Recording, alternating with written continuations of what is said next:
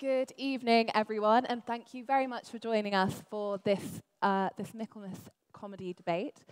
Tonight, the motion before the House is "This House is a Joke," and you are all very much invited to take part in one of two ways.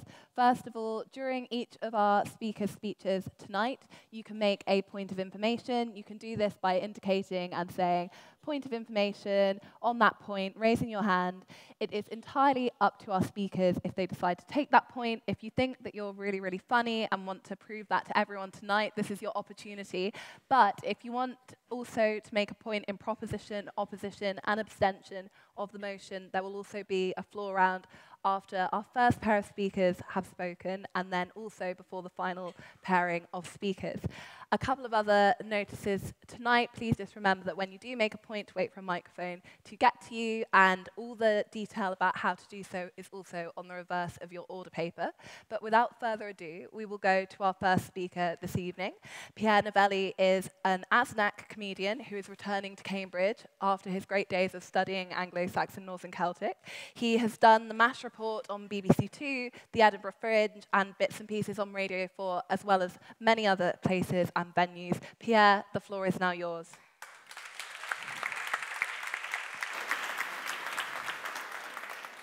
Thank you very much. That's right, an ASNAC with a career. The rarest thing in the world.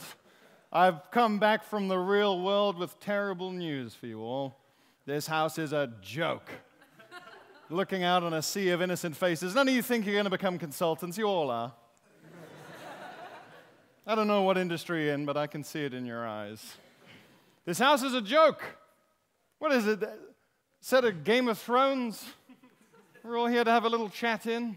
I think I recognize one of the corners over there from one of the more erotic incest scenes. What happens in here? You guys debate things. You use facts. Have you seen the state of the world? The time for debate and facts is over. Have you seen who's in charge of America? It's essentially Lord Alan Sugar if he was more orange and racist.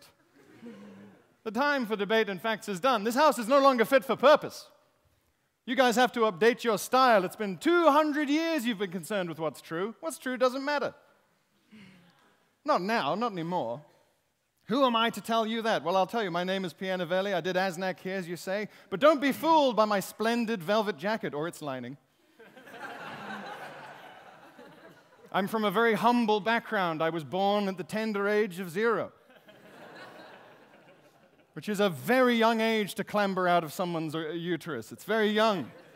It's not the sort of thing that should happen to a child. I was born in a humble log cabin that I built myself. Is any of this true? It doesn't matter. The point is that I'm wearing a velvet jacket, and that's the most trustworthy kind of jacket available. Isn't that right, sir? My brother in arms over there? Is that true? Doesn't matter. How could a penniless comedian like me afford such a splendid jacket, much less the helicopter ride here? It doesn't matter which Russian media company paid for me to be here tonight, or who funds that media company. None of that information is relevant. All you need to know is that the skills you learn in this chamber are no longer the skills you need to survive. Yes, why not? What's my bow tie made of? It's made of whatever Marks and Spencers like to make their bow ties out of. But for the purposes of my argument, the finest silk. Because it doesn't matter. If I say it's true, then it is. That's the world we live in now. Any society that tries to further debate and free speech is done. No new ideas. It's taken ages for me to assemble my view of reality in a way that I find most pleasing. And I will not tolerate anyone uncouth enough to come along and spoil that. It's rude, if anything, to come and try and feed new ideas into my little noggin. I'm absolutely fine with the stupid ideas I have. And you can trust me because I'm a patriot. How do you know I'm a patriot? Because I just told you I'm a patriot. I have the entire national anthem tattooed on my back, including the 17th verse about why we should never trust the Cornish.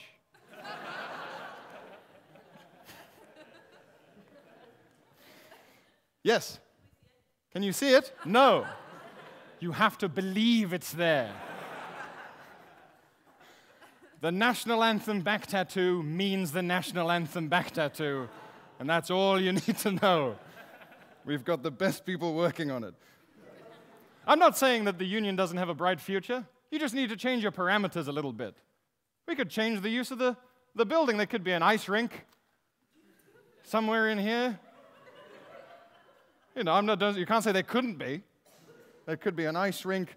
We could turn it into a summer retreat for one of the fruitier dictators out there. Someone's nephew, perhaps. It could be a private cinema for some sort of billionaire tyrant. It doesn't matter.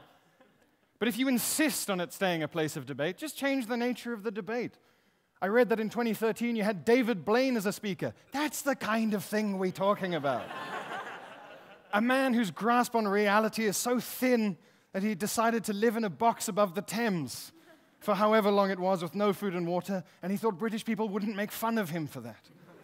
That's the kind of nonsense we should be filling this room with. Stuff not of substance, ignore the outside world, that kind of thing. The union often gets put under pressure not to host people because of their controversial views. Now, that's the right idea. That's exactly the kind of thing we need to see more of. People being forced out of positions of free speech, except it's been coming from a lot of grassroots groups, and that's not what I'm talking about. I'm talking about the CIA, things like that. The kind of people that have a few South American coups under their belt before they start fiddling in student politics. That's the kind of thing I'm talking about now. I will give you guys a list of possible debates you could have for the rest of term if you decide to adopt my ideas now, which I do recommend. Pre-whatever happens. I mean, World War III is around the corner, so just... here's some ideas. Is the Arctic selfish for having ice all over those resources? Yes, it is selfish. Journalists, kill or just intimidate? Both, just the second one first. It's very hard to intimidate a body. And of course, constant golf trips. Is this the leadership the United States needs? Real debates we can all sink our teeth into, things of no consequence, things that will not interfere with our funding. Experts might have you believe that we need to have debate. Well, I'm tired of experts. We all are in this country. Experts say things like we should stay in the EU. They say things like we need to build more housing. They say, Pierre, you can't use hair removal cream on your genitals. Well, I've had enough. I've had it up to my screaming red balls with experts. They don't know what they're talking about. The swelling goes down. In many ways, the patient knows more about the right treatment than the doctor, which is why my pockets are crammed with Valium. So, I will now introduce 2 new sections which I'd like you to consider for inclusion in the Union from now on as an engine of general hypocrisy and propaganda. The needless slandering of my opponents. So, let's see. Get some slandering. The nice thing about slander is that when you come up with it, it literally shouldn't be true. So there's no research required. You just make it up. If you look at footage of the assassination of JFK, right as his head explodes, right in the back, there's a little face just in the crowd eating an ice cream and laughing. That's Phil Wang!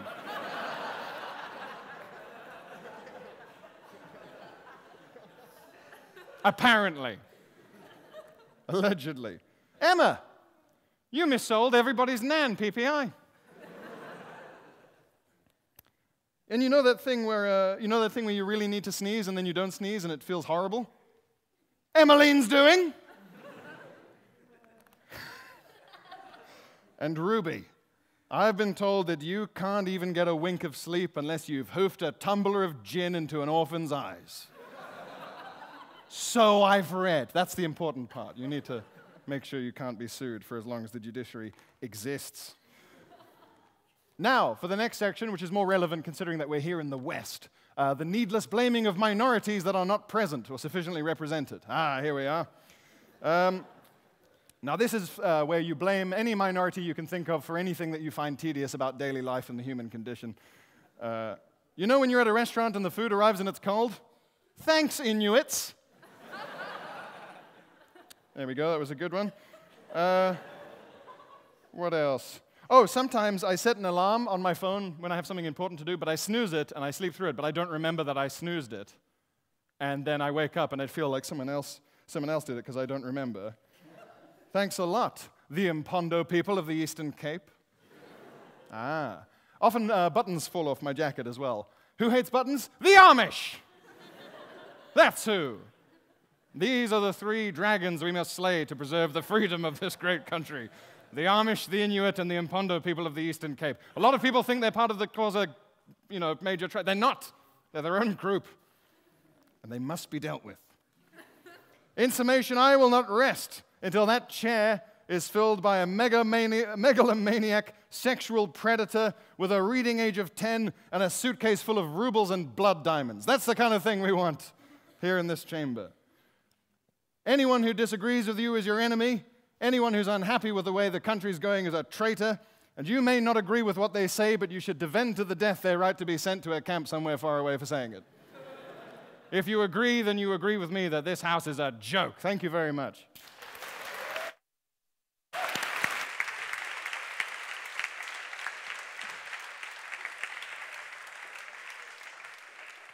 Thank you very much, Pierre, for opening for the proposition and the debate as a whole. We now move to side opposition, and the first speaker is Phil Wang. Phil is a comedian, writer, and was the 2012 Footlights president. He has appeared on a number of different programs, including Live at the Apollo and Have I Got News for You?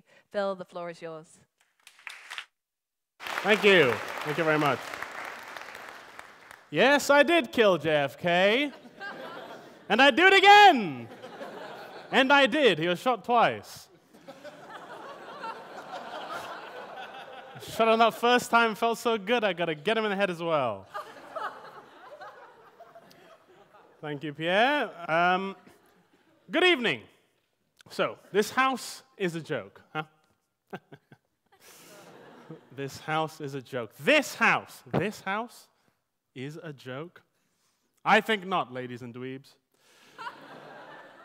Let us approach from first principles this motion that house and a joke are one and the same, okay? Now, the latest hardback edition of Wikipedia defines a joke as a display of humor in which words are used within a specific and well-defined narrative structure to make people laugh. Whereas the very same Wikipedia defines house as an American television medical drama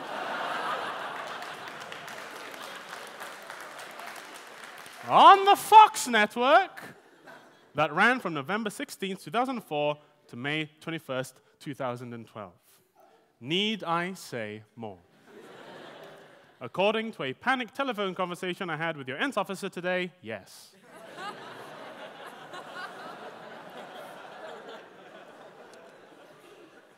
It is, however, very clear from what I have said that these two definitions, that of a joke, a linguistic or visual incitement of humor, and that of house, an 8-series tour de force by Hugh Laurie, are categorically different things.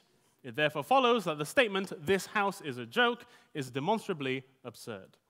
The very existence of this debate itself, ridiculous. Dare I go so far as to posit a counter-motion? That the motion, "this house is a joke," is a joke. I do dare, and I have gone so far.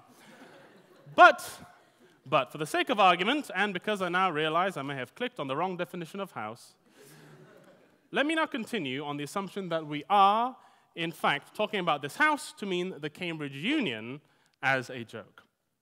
I'll begin by humoring the proposition, all right? The only humor this house will allow, because it is not a joke. But let us assume this house is a joke, for argument's sake and for fuck's sake.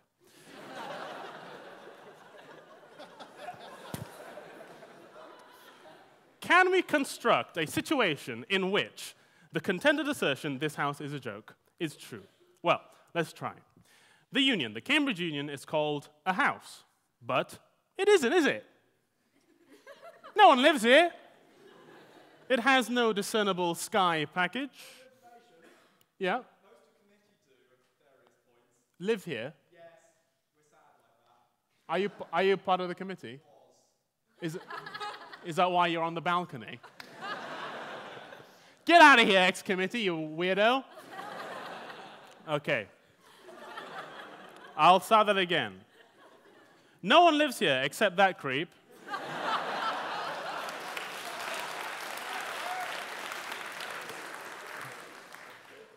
the union has no Sky package. There is no bedroom, maybe there is.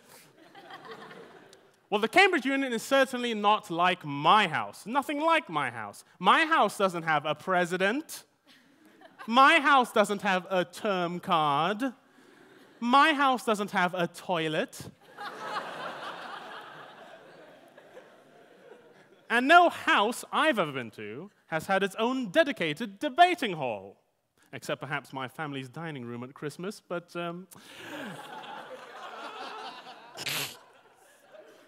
it can be agreed, therefore, that fundamentally, this house is not really an actual house in the traditional sense. Now, according to the proposition, one should be able to construct a joke based on this premise, and the joke might go thus. A man knocks on the door of the Cambridge Union. The union president opens the door, it being the tradition of the Cambridge Union to allow safe passage to all travelers. The man asks the president, "What is this place?" "The house," replies the president of the Cambridge Union, or Pote Coo. "A house," continues the man. "Who lives here then?" "No one," answers Pote Coo. See? Not funny at all. And therefore, Wikipedia's requirements for a joke are not met. To further illustrate the point, let us implant the Cambridge Union into well-known joke formats and note the results. Okay? In keeping with the theme of a stranger at the door, we'll try a knock-knock joke. Knock, knock. Who's there? The Cambridge. The Cambridge. Almost the Cambridge Union. Again, dreadful. Another one. Why did the Cambridge Union cross the road? To build an extension with funds garnered from membership fees and donations of most likely ethically dubious origin. See, got a couple of claps, but not funny. It is now impossible for me to, I've shown it's now impossible for me to construct any effective joke out of the topic of this house. And I'm the finest gagsmith in the country. I make the best gags around, mainly for BDSM purposes. Fit right in the mouth, they do. Wang's gags. If you're a gimp who's got a bang, make that gag a wang.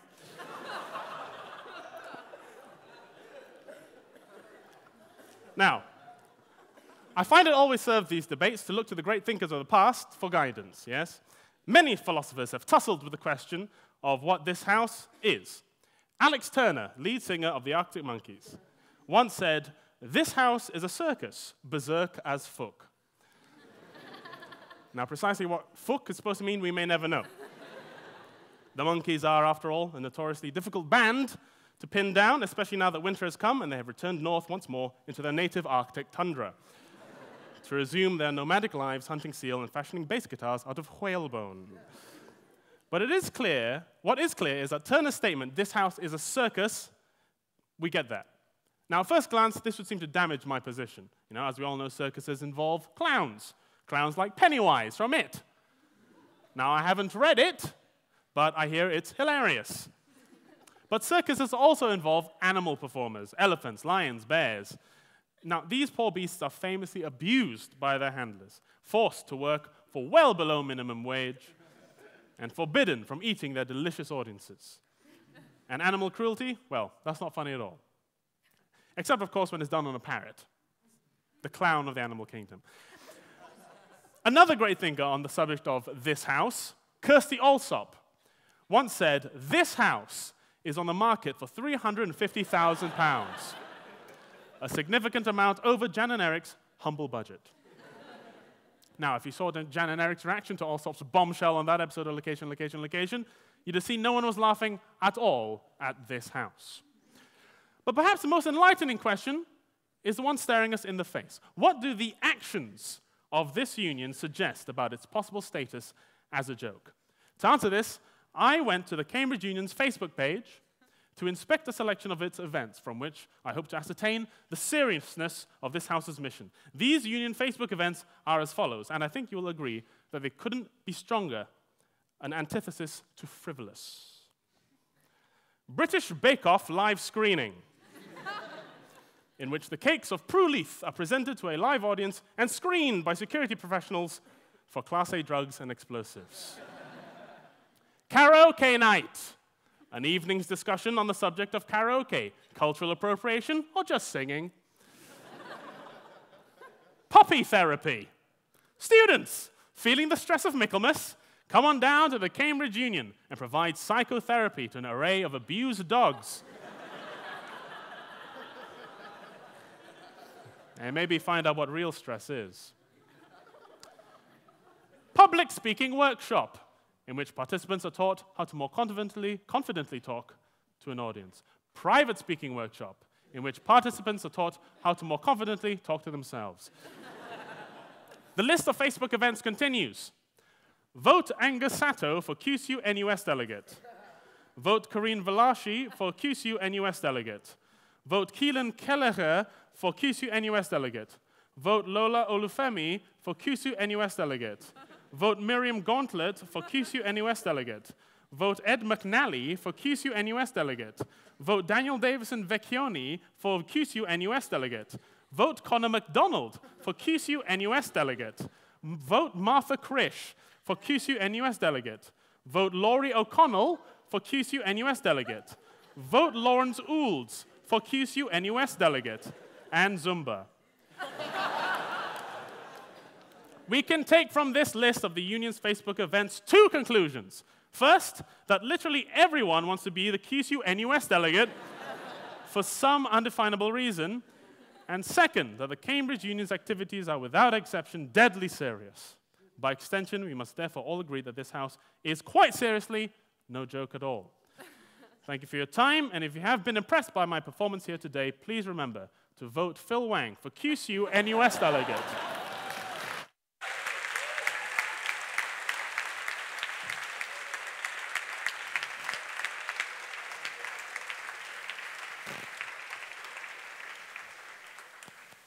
Thank you very much, Phil, for opening the side opposition. It is now time to go to the floor round. So if anyone would like to make a point in proposition, opposition, or abstention of the motion, especially if there's anything you'd like to hear from the rest of tonight's speakers, please do indicate. So firstly, would anyone like to make a point from upstairs or downstairs in proposition of the motion tonight, that this house is a joke?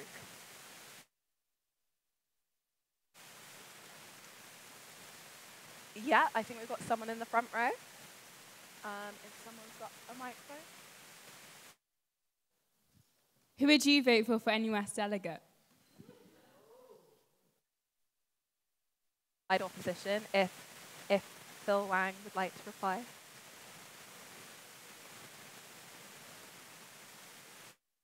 She seems to be able to take pressure on. That wasn't very funny, but I think that would be my choice.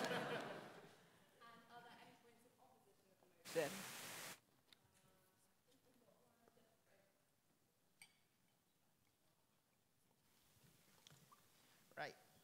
So, coming from a logical perspective, the only possible options of voting on this debate are to either abstain or to support the opposition, and that would depend on how we interpret this motion. So if we were to define the House as referring to the speeches made by both sides, then, well, we can't take either side seriously enough, and we've learned nothing, so we have to abstain because we have no other choice. But if we take the motion as being a factual statement about whether or not the house, whether or not whatever definition of house we choose to take, whether or not it's someone's surname or the name of this building or this debate in general, then, well, by definition, it will be false, since according to Wikipedia itself, there can be nothing amusing about a statement, regardless of whether or not it's true or not.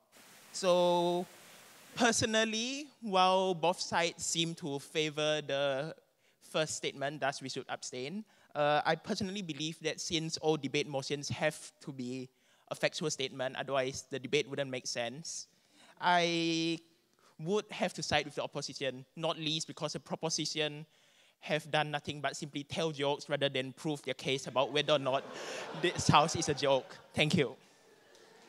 Thank you very much.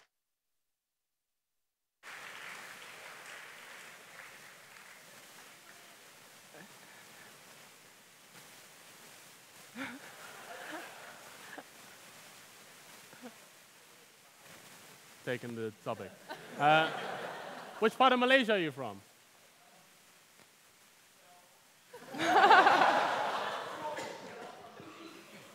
You're not from Malaysia? Oh, West Malaysia. Go fuck yourself, West Malaysia.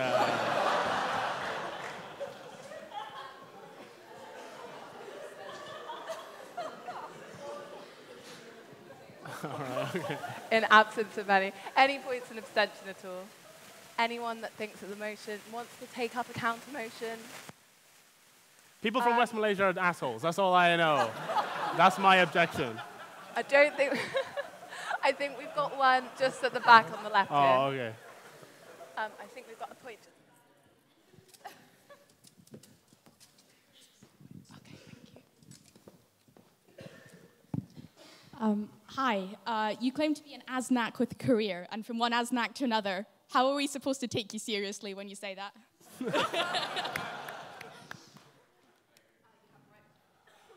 Am I turned? Yeah, okay. If you can take a loose collection of quotes from 8th century saints and get paid to do anything, you should be taken very fucking seriously indeed. Also, a statement of fact can be funny because I told you all about my bright red balls and everyone laughed. So, hey, take that back. Fucking Western Malaysia. And with that, we move back to the debate. So the second speaker on Cyprus. Anya has been laying low since January 2016 after she caused the split of One Direction. You can POI her on that. And this is her first public appearance since the court case. Anya, the floor is yours. I mean, that was only my description because I haven't been on, like, Have I Got News for You, so don't worry about it. So I'll be honest with you guys. I don't have much experience with debating.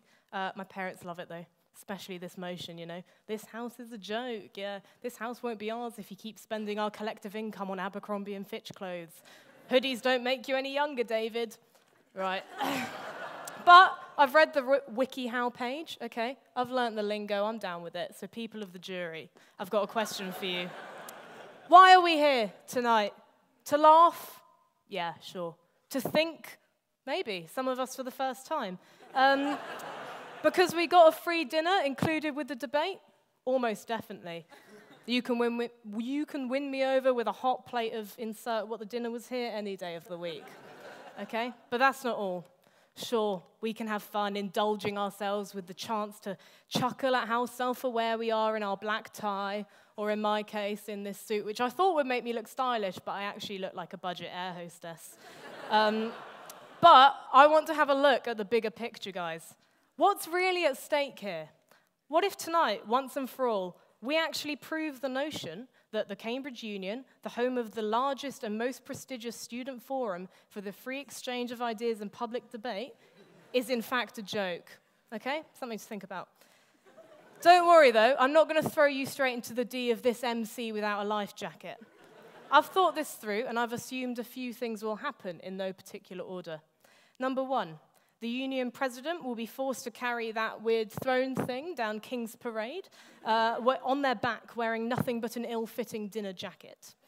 Number two, we will burn this house to the ground. In its place, we will erect a memorial to commemorate the power of comedy, and also a Sainsbury's local.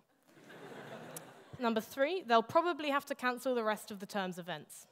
Number four, that was just practical. Number four, the Cambridge Revolution will begin. The story will hit national news, and the Telegraph will write an article blaming Lola Olufemi. This, my friends, is just the tip of the iceberg that is the power of debate, the power that is in our hands tonight, or in Ruby's case, claws. And what a privilege it is. Sorry, what a lot of privilege there is here tonight. If I had a penny for every white man who passed through these doors, I still wouldn't have enough money to balance out the gender pay gap. Or afford a union membership. But in fairness, the union has done very well to have such a diverse panel here tonight. I think this is the closest Will Hall will ever come to experiencing being a minority. Yeah, I know you're on my team, but that doesn't negate the fact that you went to Eton. Now, I hope you've all thrown out your weathered denim and donned your fleeces, because I'm about to drench you in some cold, hard facts. A lifetime membership at the union costs £199. £199. Do you know what £199 can buy? Rhetorical question. Don't worry, Mags has got you covered. I've done the sums, albeit incorrectly, but who needs maths when you have rhetoric, okay? Apparently most sixth form colleges, but don't worry about it. £199 can buy clean, safe water for 12 villages in impoverished countries through Oxfam. 66.3 meals. Meal deals from Sainsbury's. 263.69 US dollars. 199 items of your choosing from Poundland, provided that you check the labels correctly, because sometimes they cost more than that, which is like really going against their brand name. I could go on, and I will. 79.6 VKs at Sunday Life. 79.6 VKs at Friday Life.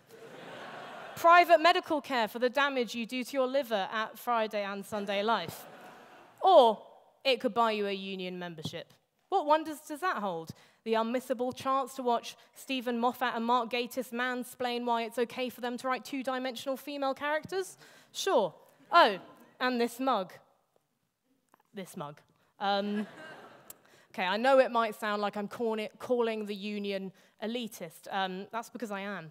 So let's focus on the notion at hand here. Let's take a look at this house. This house in the middle of this street. Is this house a joke? If a bear shits in the wood, does it make a sound? Thanks. So let's get more specific. This house is not just any joke, no. This house is a private joke. Now, in response to all of this, you might say, Anya, the union is actually making a lot of progress in terms of accessibility, especially in recent years, and in comparison to some other Cambridge institutions, it's actually incredibly progressive. To which I'd say, shut up, Wang, this is my time to talk. What do you think this is? Some kind of unique forum for the free exchange of public ideas and debate? But once I'd calmed down, I'd add, I do acknowledge that, but they've picked a shit debate topic, and this was my only angle into it. So you can bet your sweet ass I'm going to milk it for everything it's worth. So let's pause for a minute and take a look at the notion of this comedy debate. This house is a joke. I'm no expert in subjects that aren't the spin-off careers of One Direction, but I believe that the motion, I've forgotten what it is. We'll keep going. Notion of a comedy debate is meant to be first and foremost funny. No offense to the union, but you've fallen at the first hurdle. So I've decided to take a look at some of the other topics of debate this term, and I've realized there's a bit of a pattern. Here are some of them. This house has lost faith in faith. This house believes social media is antisocial. This house believes positive discrimination can never be positive. Okay, they all sound like the start of a slam poem. So I think I've got the hang of it. I've invented some of my own titles. This house believes Great Britain isn't great. Or Britain. This house would abort abortion. This house believes a good debate title requires repetition. And a good debate title. You guys are welcome to use all of those next term as long as I get another free dinner. But back to our title, This House is a Joke. It's short, it's snappy, it's pretending to be self-aware. Sure, me and the title have a lot in common. But had a little more time, effort, and preparation gone into it, it could have been great. Sadly, it's thoroughly average.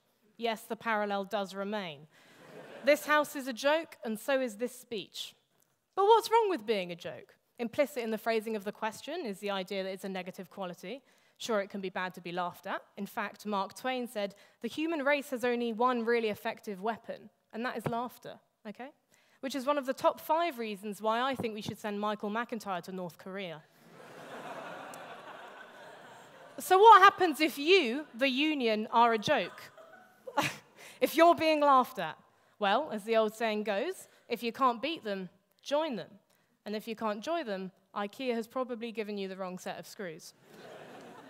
Learning to laugh at yourself is the only way you'll really be self-aware. And that seems to be the one aim of this debate. So I'd like to finish with a quote from As You Like It. "A fool thinks himself to be wise, but a wise man knows himself to be a fool." Okay? Ladies and gentlemen, neither of them would spend £199 on a union membership. Thank you.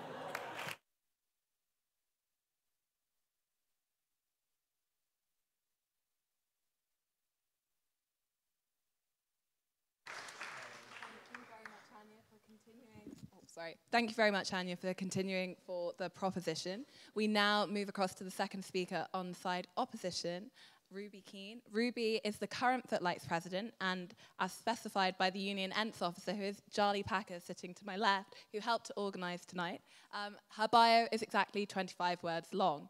Pine cone. Ruby, the floor is yours. Right, okay. I'll start. Pierre, I'll level with you. I did ASNAC. I'm wearing velvet. I think your points are all redundant. Moving on. If anyone has any questions at any point, come at me, because I've not got the 7 minutes. Hello. Are your balls also red? So red they've gone full circle, whatever that means. Anyone else?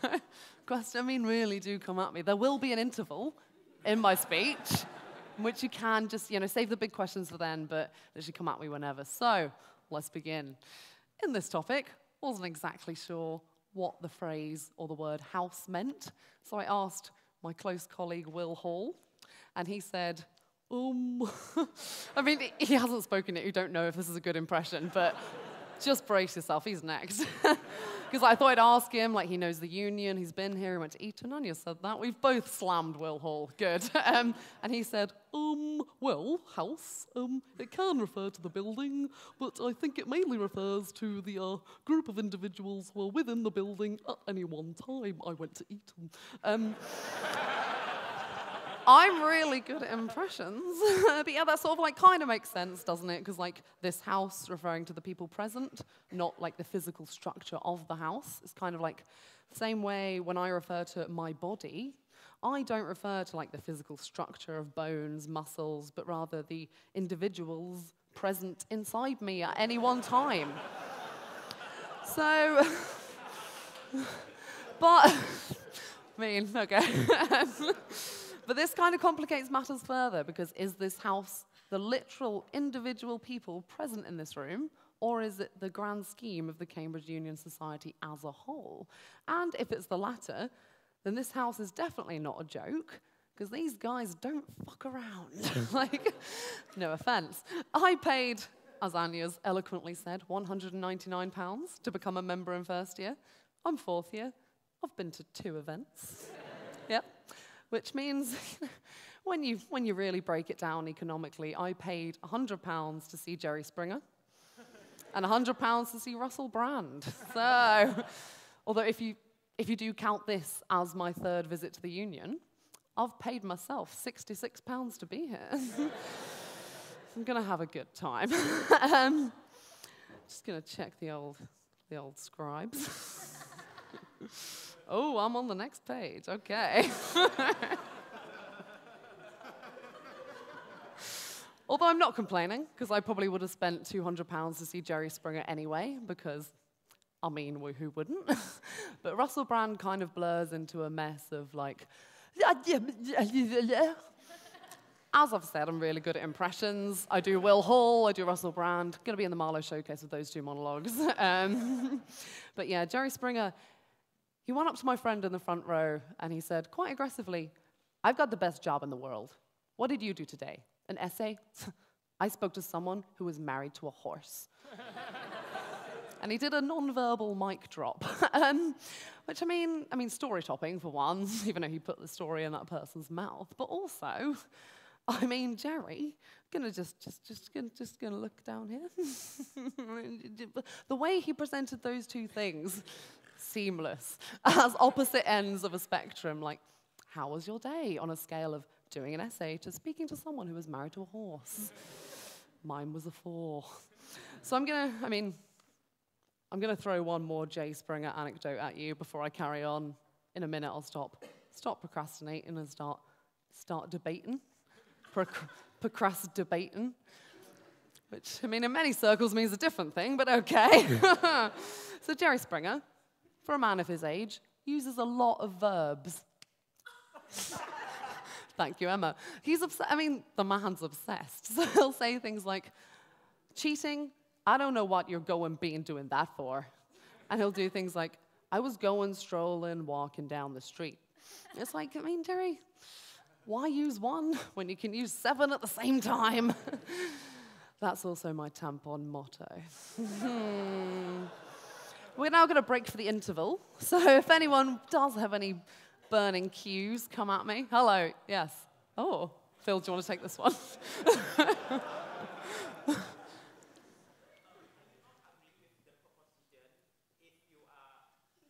If you are just going to make There a we go. mockery, Okay, so my question is, are you, by making a mockery of the debate format, by asking question, by taking a question and answer session during the middle of a debate, are you not just agreeing with the point that this house is a joke anyway? I think my one answer is Jerry Springer was really good at the Union. And I don't regret seeing him, so thank you. I mean, I hope I've answered all the points you've raised there. Anyway. So I'm going to go with the motion that, you know, this house means the individuals within the house. And so, I mean, like, in many ways, is this house a joke? Are you a joke? Do you self-define as a joke? I'm glad you've said no, because I don't think you're a joke. I think you're strong, positive people, and you're not a joke. And so I've taken the liberty doing some research on the people who are here tonight, and I'm just going to prove that no matter how weird people seem, no matter how unique they are, no one is a joke. I'm going to stroll, talk amongst yourselves. For example, this person. What's your name? Rebecca. So Rebecca here, Rebecca's got 2 sets of knees, but she's not a joke. What's your name? So Saskia here, she once swallowed 23 antique farthings in a desperate attempt to become known as the Golden Gullet. But she's not a joke. Patrick, I know your name. Hello, Patrick here. When it's cold outside, he puts on a condom for What's your name? Gideon. So Gideon here. Gideon, actually, he tweeted Audible asking when the audiobook of Mein Kampf was going to come out. But, you know, he's not a joke. Like, he does him. What's your name? Hello. Max, I sat next to you at the dinner. Max thinks that Marmite and marmalade come from the same animal. Emma here, when she's browsing the web, she opens new links in windows instead of tabs. I'm going to leave you with that, but she's not a joke. No one's... Emmeline here, just going to go. Emmeline thinks that spag bol is onomatopoeic. Phil. Phil's landed on an interesting one. Phil, his Ford Focus failed its MOT because the exhaust was full to the brim with pate.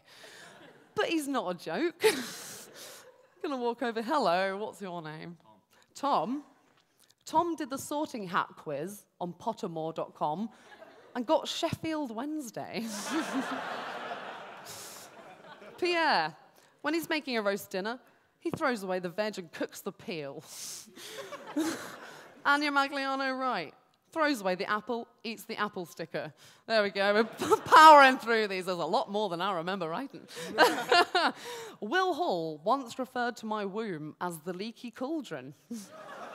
But he's not a joke. Ken Cheng arguably is a joke. Okay. He's in a minority though, so it's fine. And this guy, what's your name? Jonas. Ooh, like the brothers. Jonas sets... Sorry? Okay. Jonas sets a metronome before sex so he can keep the rhythm. So anyway, I think I've proved that through cold, hard stats that the majority of the house, is not a joke. And I'm going to end with a quote. Anya ended with a quote. I'm going to do the same.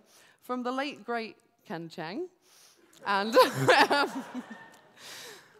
think really pay attention because it's really, really deep. And he said, how's your speech going? You can have a joke if you want. Here it goes. You can't spell housing crisis without housing ISIS. Thank you, I've been Ken Cheng. Good night.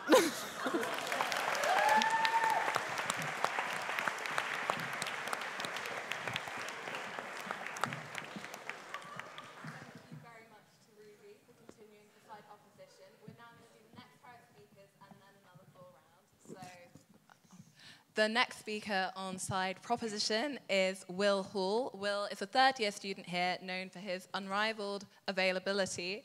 He is currently in a long-term relationship with chocolate, and his friends call him Seldom. Will, the floor is yours.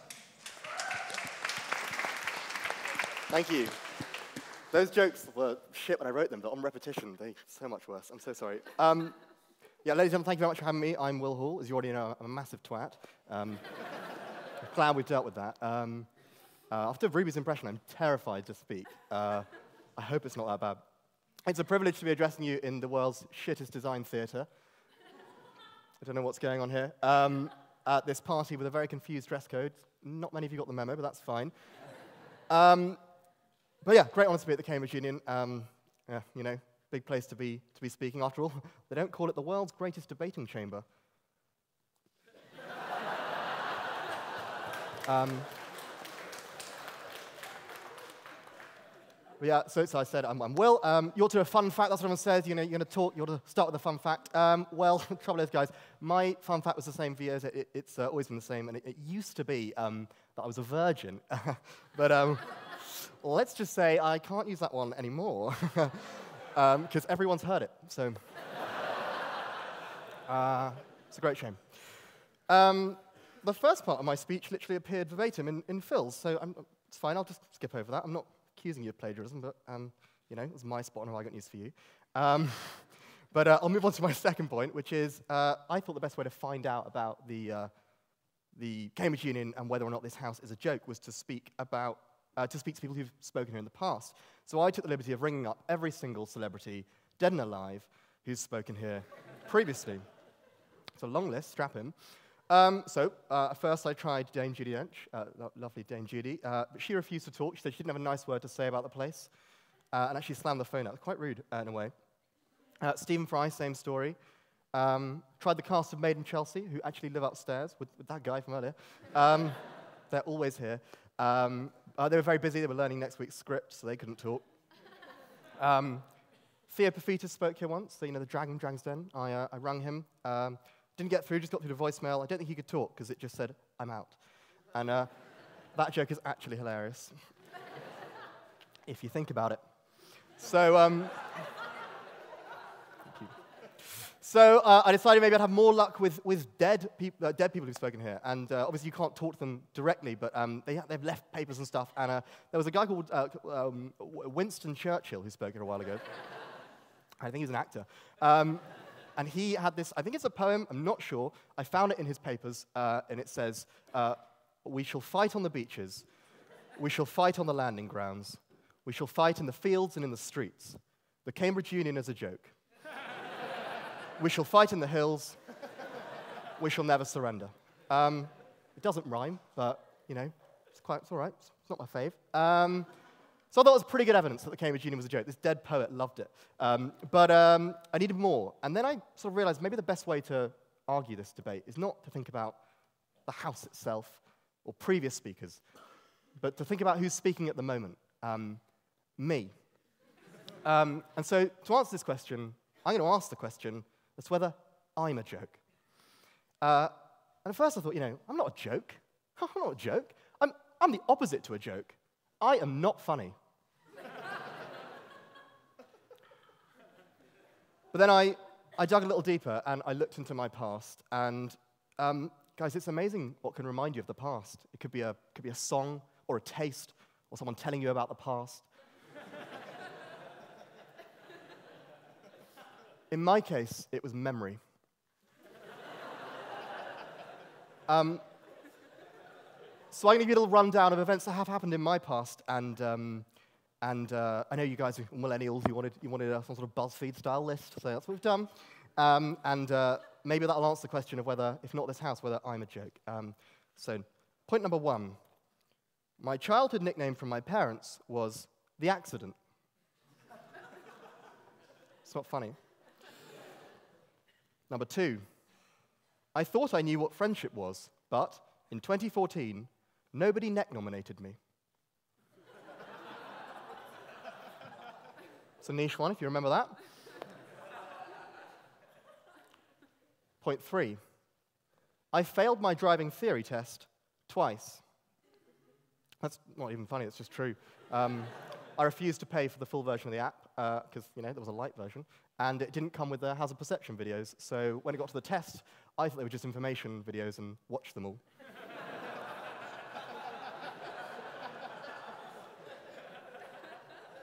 Admittedly, the second time I knew exactly what was coming, and I have no excuse for that. As a teenager, I didn't play the field. I played the cello. Number 5, I'm not good at dating. I recently went on a Tinder date, and my date asked me, "So what are you looking for?" And I panicked and said, "My cat." I then got up and started searching under all the other tables, before slowly returning and having to mourn the death of a cat which never existed. Point 6. There's nothing cheeky about a Nando's for what? I don't know why that's there. It's not a point, but it's just a piece of wisdom. Nothing cheeky about a Nando's for one. I ring up now. They know my fucking name there. Okay, number 7. When I was younger, I asked my mum if she thought I grew up to be handsome. She said, "I don't know." Oh, no, sorry, I misread that. She said, "I don't know."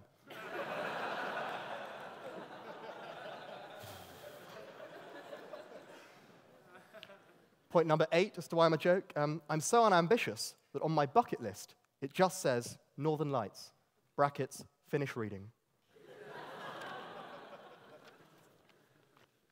Point number 9, I'm misunderstood. People think I'm posh. People think I'm posh just because my first word was gardeners, plural. Plural's embarrassing, I must admit. I think this is unfair, and I'm always protesting it. The other day, I was saying to my friend, "I'm not posh, actually." And he goes, "You literally live in Chelsea." And I said, And Sussex, exactly.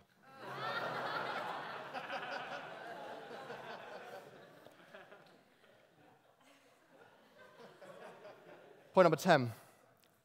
This is, see what you think of this. This is absolutely true. As a baby, my parents used to tell people that they only had one child, my sister. It gets worse. Whenever we had guests, they used to dress me up as a haunted Victorian doll and place me in the rocking chair in the corner of the sitting room, pretending no one could see me. Which means, for a while, I literally was a joke. 0 out of 10 for parenting, but fair play, it's quite funny. Point 11. When I was at primary school, I got cast in the Nativity in the role of spectator, who sat in the audience, leading the applause for my friends.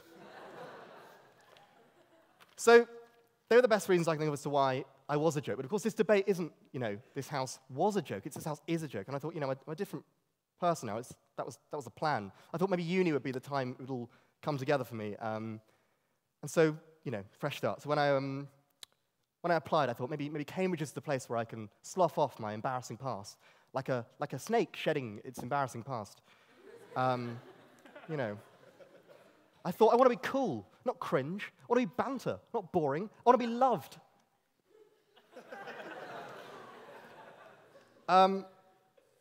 So I thought I'll apply to Cambridge. And I was going to apply for ASNAC, which has already come up, but I thought it was a bit backdoor. So instead I applied for theology.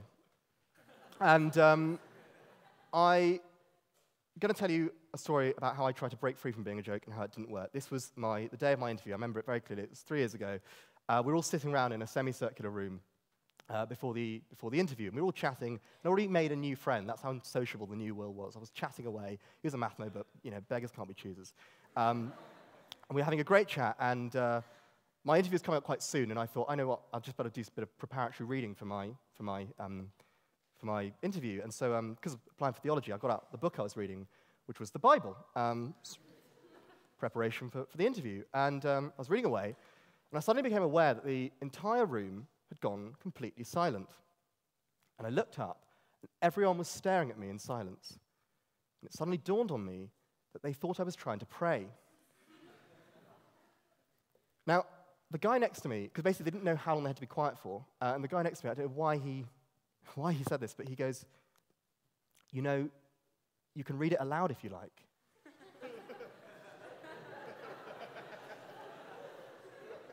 At this point, I should have obviously turned around and said, oh, no, I'm actually applying for theology. That's what I'm applying for theology. But no, apparently, I started reading. Worse still, I genuinely happen to be in the book of the Bible of Leviticus,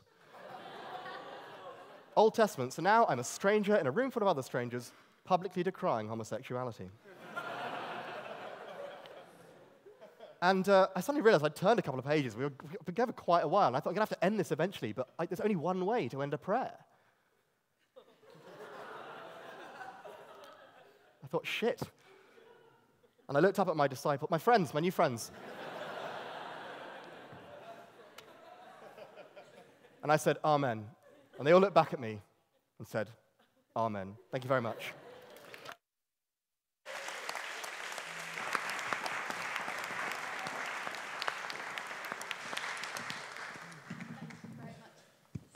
I'll remember one time. Thank you very much, Will. And now to continue the case on side opposition, we have Emmeline Downey, who is just happy to be here. Emmeline, the floor is yours.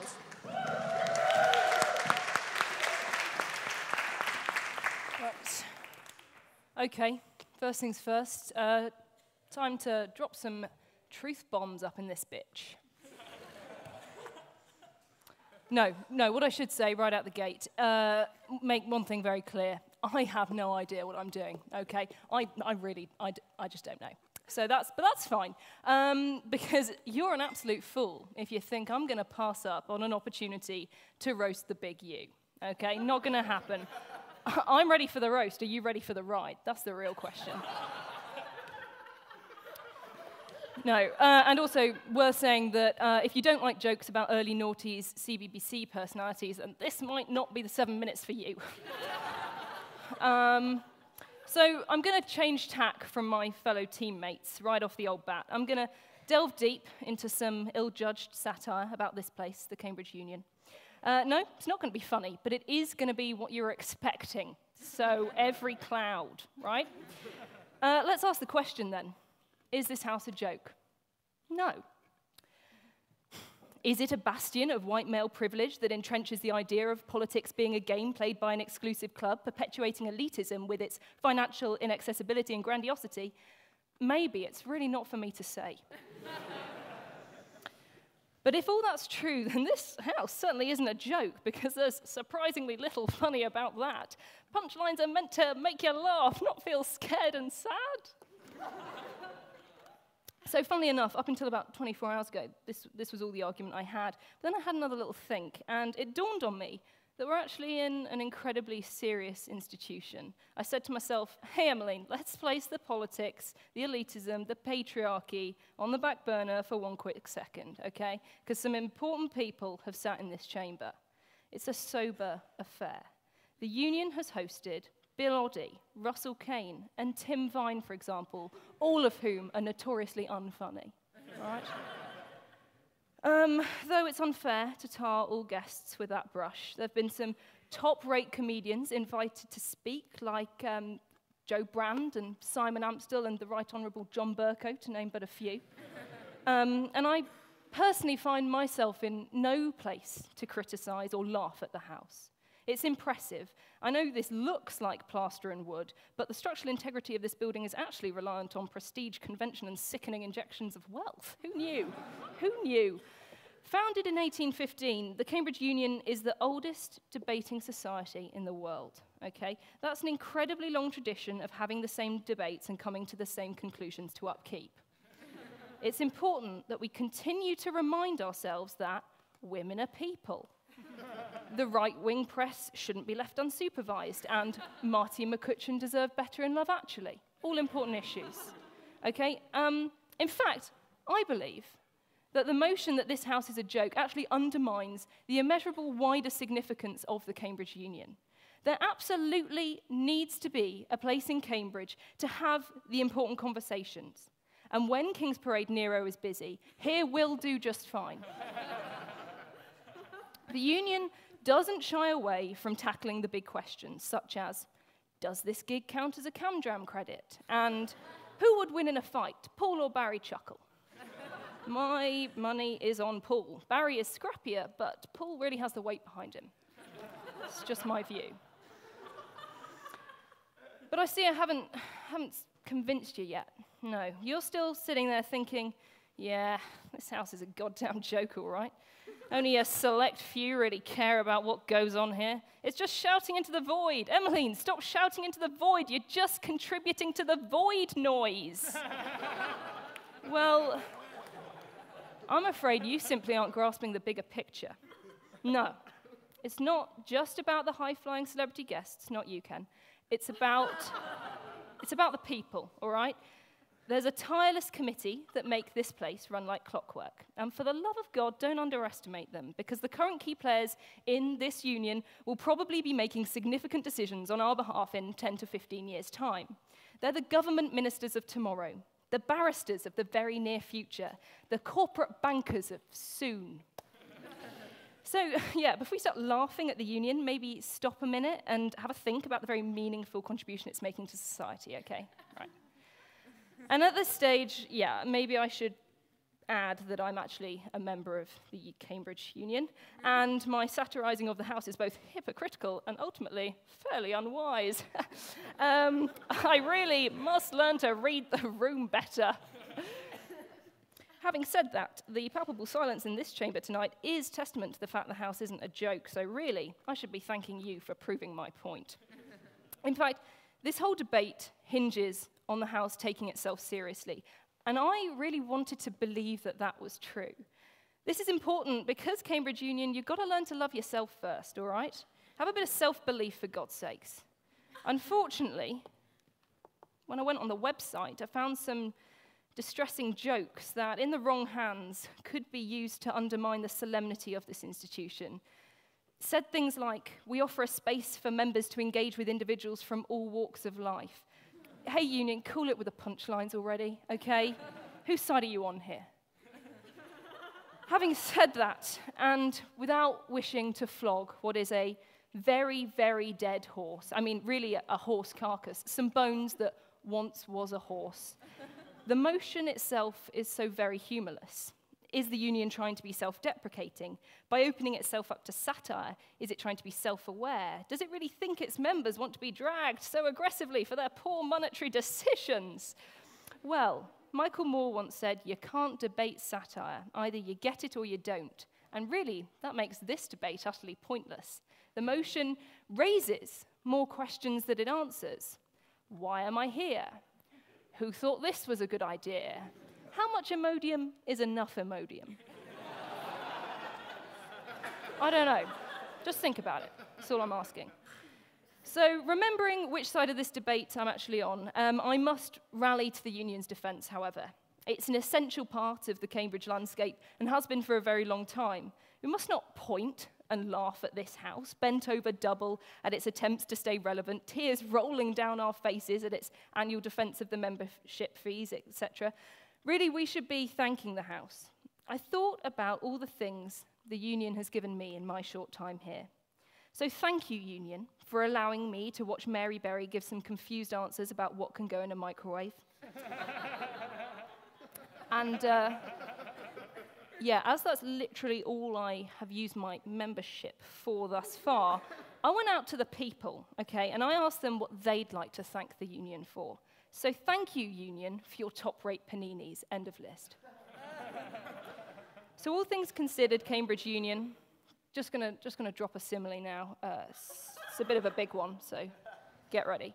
Cambridge Union, you're a lot like Paul Chuckle's left thumb, insofar as you're quite white, you're capable of doing some serious damage to the little guy, and also there's only one of you. My analysis of this deadly serious and unique debating powerhouse has led me naturally and methodically to one conclusion. This house is no laughing matter.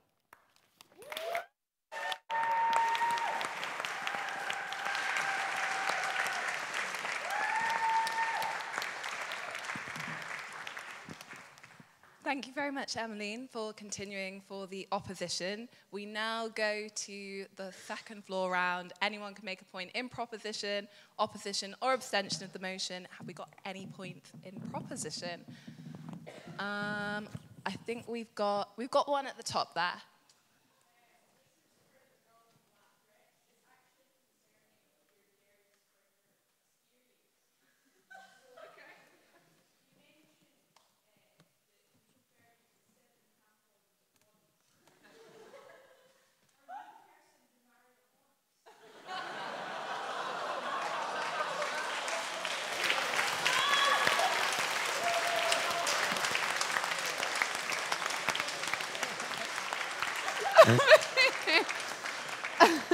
All I'll say is I'm not that person.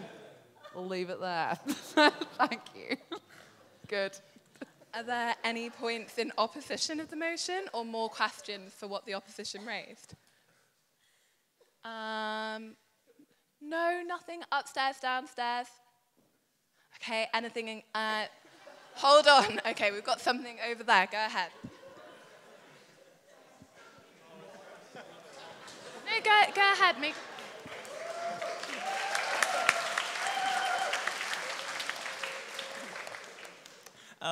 To carry on that Jerry Springer topic, right?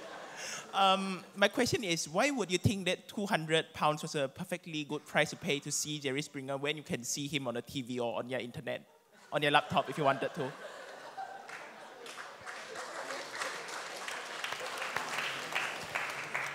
I'll level with you. When you're watching him on the TV, you're not in the splash zone. You don't get the saliva in your face. That's what you're paying for.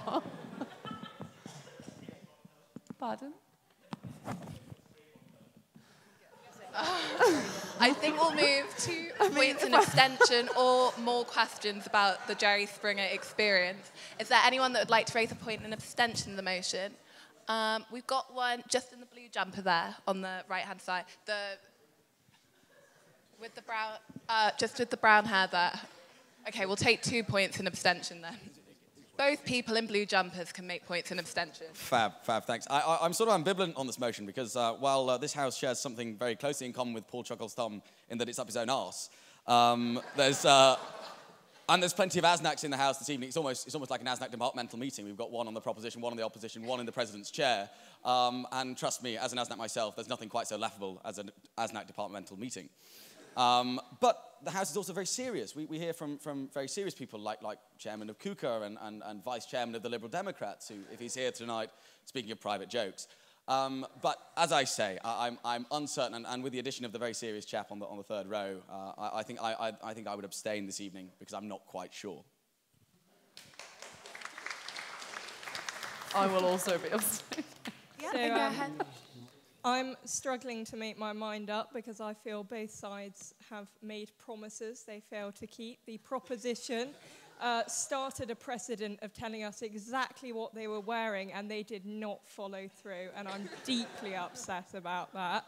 And the opposition did promise us niche references to early noughties CBBC presenters, and I'm upset about the lack of references. Paul and Barry Chuckle was just not enough for me. I'll try harder.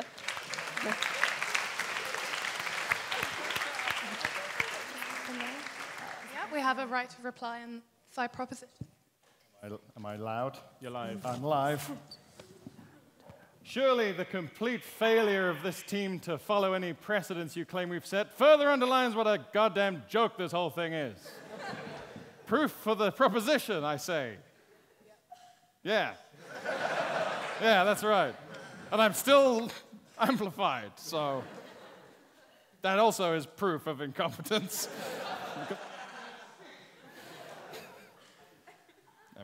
I'm still amplified.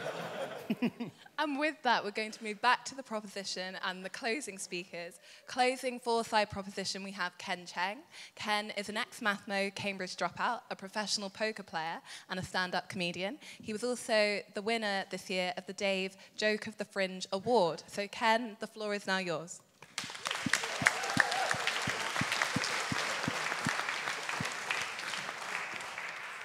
I was promised a clicker for the PowerPoint presentation. Thank you. How do you use this thing?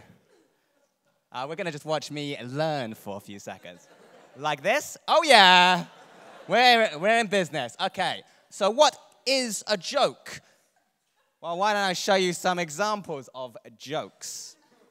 Here's some. I walked in on my flatmate, and he had his pants down, and on the screen was an optical illusion.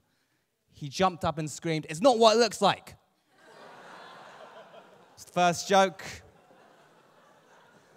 It's an example of a joke right there. Here's another joke. I was watching a movie, but my uncle recorded over the ending with his sex tape.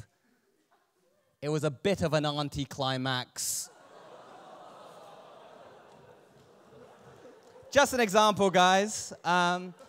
Actually, the first ever joke I ever wrote was an auntie joke. I was 5 years old at the time. It goes like this. Knock, knock. Auntie. I should point out at this stage my aunt's name is Auntie Who. It's a very niche joke. Only works with specific family members.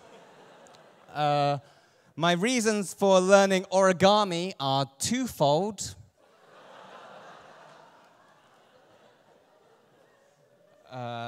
I was in the shops the other day, and I was contemplating stealing a magazine, but in the end, I just couldn't take the heat.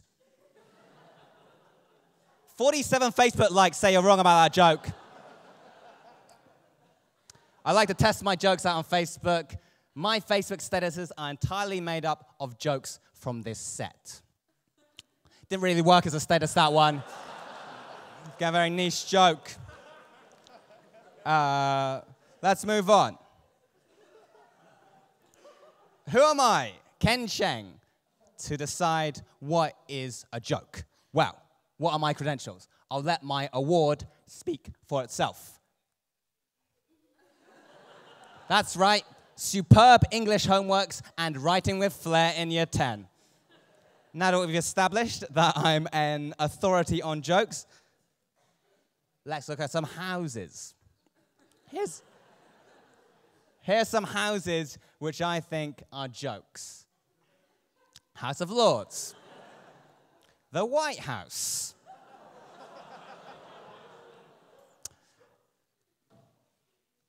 Doctor House, thank you, Phil. Already preempted it, that's why you go first, smart guy. House Doctor. The House of Fraser. The House of Frasier. Both Big Mama's House movies. The Big Blue House from The Bear in the Big Blue House. Let's freeze 1 second. Why the fuck is a bear living in a house? What's going on there? What kind of amenities does this house offer a bear? Also, his name is just Bear. That's his name. How arrogant is that? It'd be like if I called my child Human, not even Human Cheng, just Human, no last name. Let's Madonna this bad boy. But yes, here are some more joke houses. Don't recognize them? They're the houses of opposition. I found them on Google Street View. Privacy in the modern era is a joke. But it's not important what I think makes a house a joke. What does the public think? That's why I typed the phrase, "This house is a joke," into social media. Let's see what the people have decided. This house is a joke, always a mess. Nobody never wants to clean, but can mess, and then always bitching about the Wi-Fi. Get over it. Just one example. Very low standards for what makes a house a joke. Some more from Twitter. Just had to sick my arm through Narnia to locate the Tommy sauce. This house is a joke. Here's a few more. This house is a joke. I'm no even allowed a biscuits because they're for the builders. And finally, my favorite one, This House is a Joke brought myself a box of Capri Suns, and someone's had every single fucking one.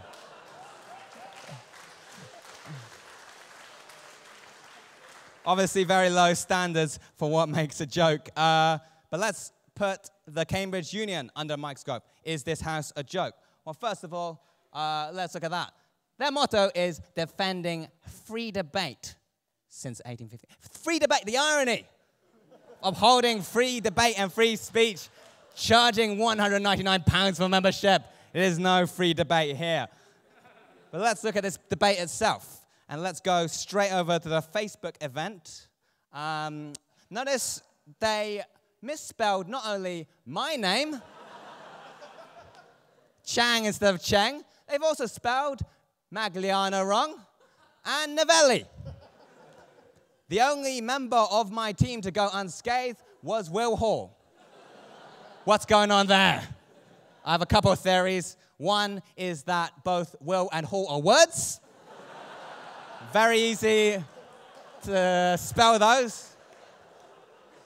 But maybe another more sinister theory is perhaps the origin of the names they've misspelt. You can make your own conclusions. Anyway, I say this shows a lack of attention to detail, very unprofessional. But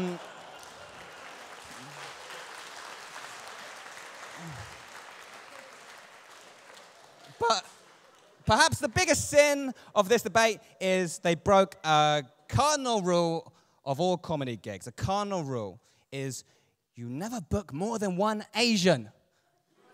What's going on? It's chaos. You've created chaos, the union. After the gig, whenever someone inevitably says the Chinese one was funny, how are people going to know who they're talking about? But having two Asians is an even bigger problem for me, because my main and only debating strategy is I always start off my debate by saying, if you don't vote for the team with the only Chinese person on it, that is worse than both of the Opium Wars combined. And then I do the full 10 minutes in Mandarin. I don't even know Mandarin, I just make the noises. My strategy? Can't do that. I can't do that today because Phil's here. Can't play the race card. The race card is like nuclear weapons. It's only fun when the other team don't have one.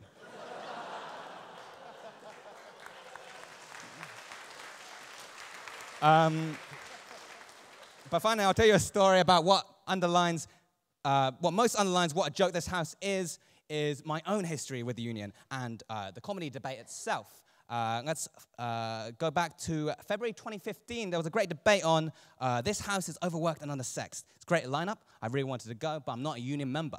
So I messaged my friend Christoph, who was president of the union at the time. I said, hey, Christoph, would I be able to see the comedy debate tomorrow without being a member? He said, afraid not, Ken. I thought, how could I respond to try and get him to change his mind? I thought I'd try and elicit some sympathy. I just went, aww. But then he said, I don't think you can go, I don't think you can, but you might be able to buy a ticket, giving a glimmer of hope. But then he said, call this number of the union. And I thought, fuck that. I'm not going to call no number, especially a landline. Are you nuts?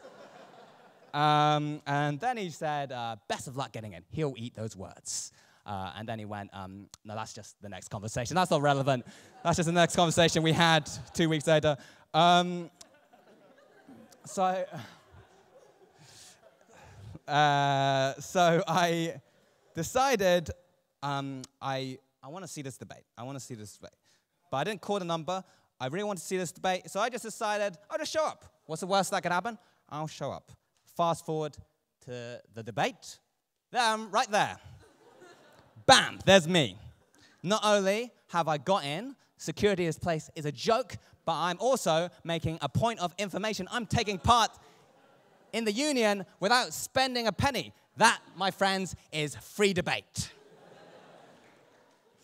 After that, Christoph and I developed an interesting dynamic. I became very much the Moby Dick to his Captain Ahab. Wanted to catch me real bad. He was out for blood. He kept warning the staff to not let me in. I was smart, though. I bided my time. Next comedy debate, stayed out of it. Didn't come. It's very smart. It's like when you have, I knew the heat was on me. It's like when you have 6 stars on GTA. You got to lay low for a while. I bided my time. 2015, next comedy debate, motion was house would happily exist up its own arse. Bam, there I am again, front row. Wasn't speaking. I was +1 to none other than Phil Wang over there. A very blurry Phil Wang. I should have went for the high D. Eventually, I don't think anyone's ever called it high D.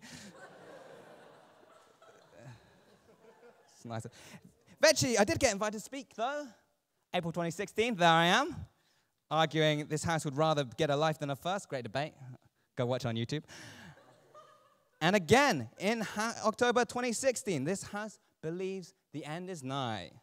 And now, a third time today, arguing this house is a joke. Well, nothing more exemplifies how much of a joke this place is, more than the fact that I, someone who actively stole from the union, someone who evaded, circumvented membership, and engaged in a lengthy game of cat and mouse with an ex-union president, has since been rewarded with not only 4 free union dinners, but also 3 invitations to speak in under 2 years. Also, look who's sitting next to me, right there on my team. It's Christoph. What the fuck? I've been Ken Chang. You've been fantastic. Thank you.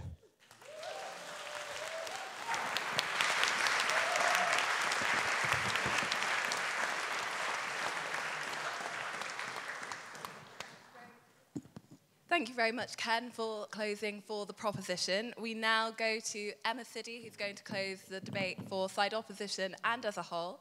Emma is a former footlight and an actress and writer now. Her Edinburgh smash hit, Emma Siddy Telenova, ran at London's Soho Theatre in 2017. Emma, the floor is yours. Thanks so much, everybody. To be quite honest with you, I'm delighted to close down this absolute shit show of a debate. You lot, you want to have a look at yourselves in the fucking mirror. I'm sorry, I'm emotional. You know what's going on? I'll say straight away what's going on for me. I've actually got, you'll know about this, I've got a driving test after this debate. I'm just nervous. It's one of those nighttime tests, and like apparently I got a tip off from a driving instructor that it's only on a dual carriageway. So I just don't know how I'm going to do the 3-point turn, but it is what it is. Do you know what I mean? It is what it is. But seriously though, I'm not happy, right? I'm not happy. You 4, in the words of Gordon Ramsay, you, fuck off, fuck off, fuck off, fuck off. You there, you mate at the back, you've been having a go the whole way through. Oh this, oh that. It's not nice, you know what I'm saying? You've just let it happen. You've just sat there.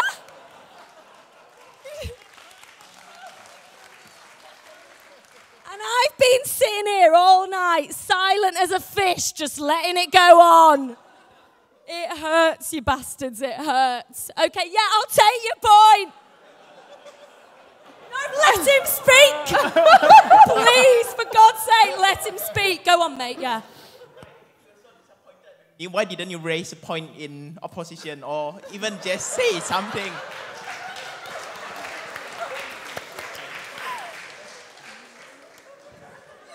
You just gotta let him speak like that to me. I tell you something about it. No, I've got your number. You guys don't know this because I haven't been had a chance to speak all the time. He's my cousin's husband.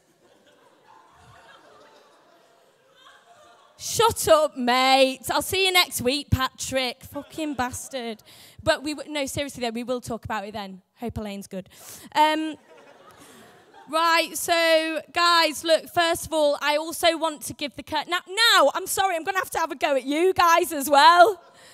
Who here has had the common courtesy to address these people of the House with the respect they deserve? Okay, yeah? So, good evening, Madam President, all right? Hello, porn, hello, porn. Good evening. Man of the desk, how do you do? Get your fingers out. Get your finger 5, finger fees, can and Cadem edit, whatever. And good evening to the balcony rats. Wasn't that hard to do, guys. It's just how it works, yeah? Okay. So, yeah, I mean, when I was first given that Skype call asking if I wanted to be part of this debate, I only use Skype because I like to know what people are wearing when they're speaking to me.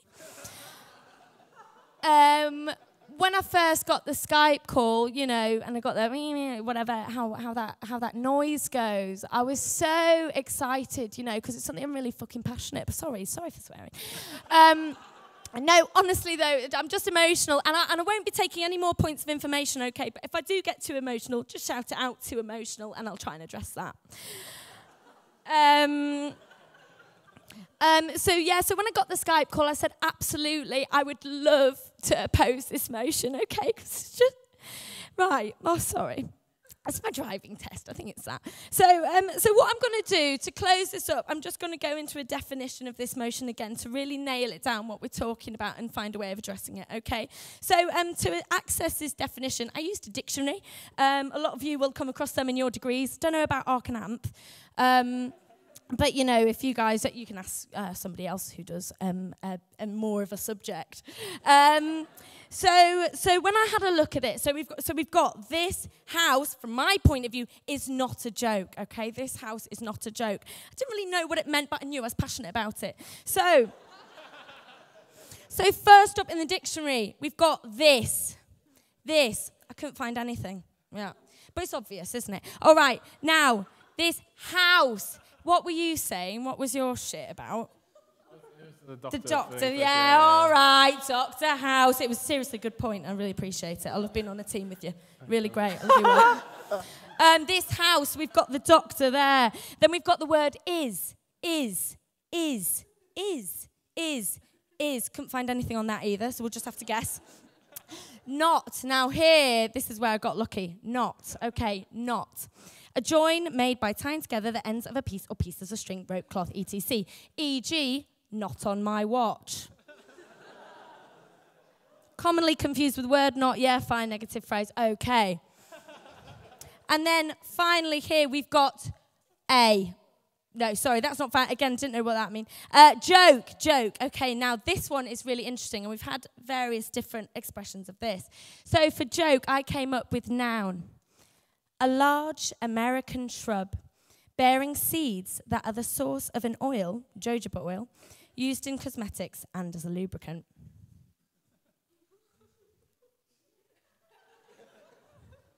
That stumped me, that. Fucking oil. I don't know what I'm doing here. Look, I'm going to sack this bit off because I've got stuck. And what I'm going to do is going to take you into a story, okay? Let's just go into a story quickly, and I'm going to try and somehow get some purchase on the idea of this house is a joke, and it's not a joke in my opinion. Okay, all right, change of tack. Who's been shopping today? 85% of the room. What are you fucking doing with your money? Save it, you idiot. Save it. What are you like? Save it. Honestly, for the rainy day, that student debt is going to bite you in the ass. I had a look at mine the other day. 28,000 quid. What? It's nuts. So, yeah, no, it's seriously a problem. It's dragging me down. But anyway, so shopping is a serious thing. And the other day, my mum, genuinely, she shopped till she dropped. Okay? Yeah? No, really. She literally shopped till she dropped, okay? It's not a nice thing for me to talk about. She shopped till she dropped, okay? From H&M to A&E to ER to M&S. She got better. She got a lot better. But what we learned from that moment was that it's not just a rhyme, yeah? Shop till you drop. It's a real thing. Yeah, it's a real thing, okay? And when she was there, she was on her knees, and just before we got to H&M, she was in the final throes, scrabbling around. Oh, what the fuck? Scrabbling around, and we were in, as mentioned briefly by Ken, House of Fraser. Okay? And she looked at me with her beady little eyes. And she said to me, this house is not a joke. Yeah? And I know that doesn't seem relevant to this, but in so many ways, it might be. And I do want to clarify there that she did in fact say this House of Fraser is a joke in terms of how big it was, how stressful it was, the fact that it brought her to her knees. But I have changed the wording of that for the sake of my own argument, okay? And that is what I feel this house is all about. So, look, guys, I'm just going to wrap this up. It's been a long night. We've all got Cindy's to pull. I know my story doesn't totally match up, okay? I know that the links don't really link together. I know that the threads haven't created a lovely little scarf, okay? I'm aware of that. But guess what? I've graduated, dickheads, so I don't need to worry about it anymore. And I think it's just a driving test. Like, I think the DVLA, to me, like, I don't want to get too emotional about this, but I just think the Nazis are like, I've given them so much money now, and like, it's the 9th time, and I just want to drive a fucking Citroen C1. So, you know, maybe I'm a joke. If anything, I'm a joke. But I tell you what's not a joke. This house. Cheers.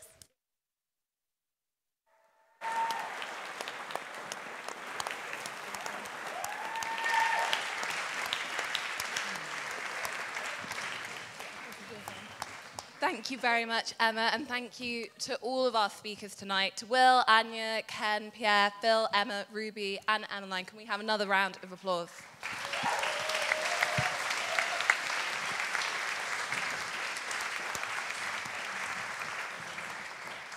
As ever, tonight you can vote by your feet. The House will divide with the motion before the House being, this house is a joke. If you want to vote in favour of the motion, please exit out of the right-hand door, against on the left-hand door, and in abstention through the centre door. Thank you very much, everyone.